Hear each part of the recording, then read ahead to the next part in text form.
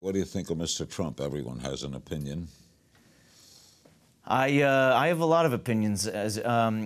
My favorite movie of last year was called Hypernormalization. I recommend anyone watching this. Hypernormalization. It was made by a BBC filmmaker named Adam Curtis, who's a brilliant filmmaker, and he made this film that you can watch free on YouTube.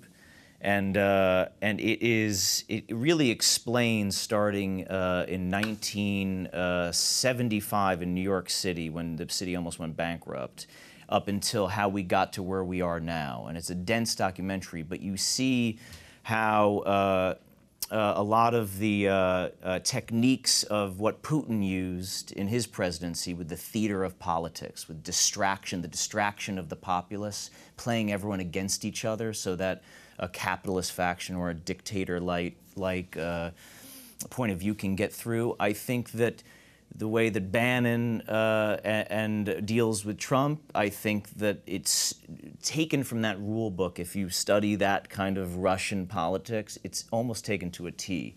So what frustrates me is that I think that, it's the hardest thing about him is it's so easily people are so easily distracted by identity politics and by the, clearly racist things that he, and I don't know if supports, but tries to needle the public. And I think by needling the public, it allows him and the billionaires that he has appointed to his administration to do whatever they want. Like do a little dance. Yeah, you do a little dance. So it's like when you see kind of like even piggybacking on learning about, as you know, tabloid journalism, which he's the king of, and entertainment journalism, how entertainment and journalism has completely conflated. It's like, it's hard to understand what's real and what's not.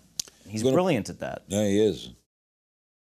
Watch new episodes of Larry King Now Monday, Wednesday, and Friday on demand on Aura TV and Hulu.